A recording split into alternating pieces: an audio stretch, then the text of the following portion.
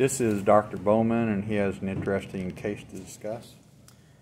I had a patient that had a ACL repair and was several months post-op, still struggling with extension and flexion. This is the knee. The knee, yeah. Ligament in the knee. Yeah, ACL. And so after taking Dr. Bowenbrake's seminar, I had done everything that I thought would be helpful for the patient. We had made some nice improvements, but we still lacked full extension in the knee.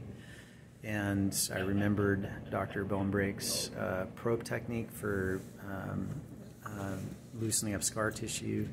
And so I grabbed my probe and went through the different incision sites. There was 4, and out of the 4, only one had a small area, just a couple of millimeters, that just lit this guy up. It was very painful.